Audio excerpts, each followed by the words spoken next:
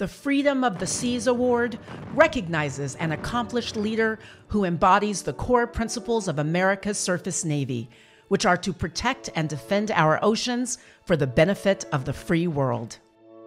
Since the October 7th attack by Hamas on Israel and the subsequent war in Gaza, Iranian-backed Houthi rebels have carried out an offensive onslaught against commercial interests in the Red Sea.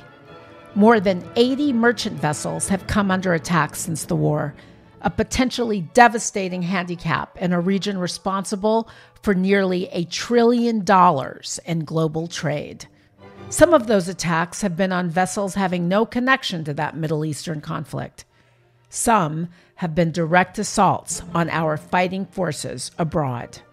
According to Vice Admiral Brad Cooper, the U.S. military's deputy commander in the Middle East, the Houthis are the first entity in world history to use anti-ship ballistic missiles against commercial shipping, missiles that also have posed a direct threat to the United States Navy and to American interests.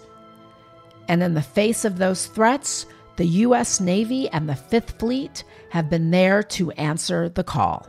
Intercepting missiles that travel at approximately 3,000 miles per hour with between only 9 and 15 seconds to act, U.S. naval forces have shot down more than 150 drones and missiles fired by the Houthis, protecting a vital waterway that is responsible for 15% of all global trade.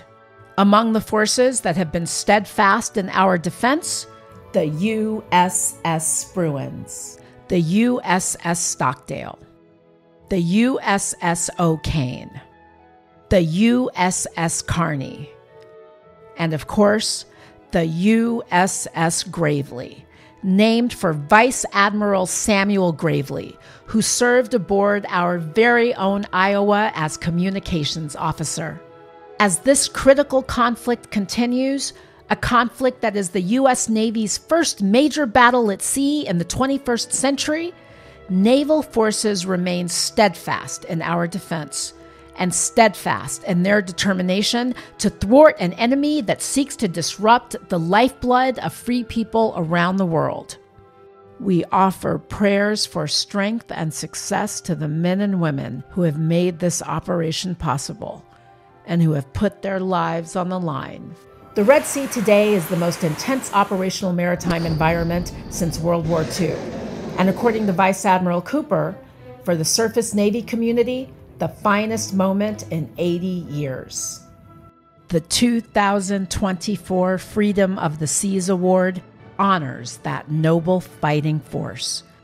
To the USS Gravely, named for an officer of whose history-making journey we are proud to be a part, and to every vessel that comprises this vital fighting force, we thank you for your service. God bless you, God bless America, and thank you for being a part of our National Museum family.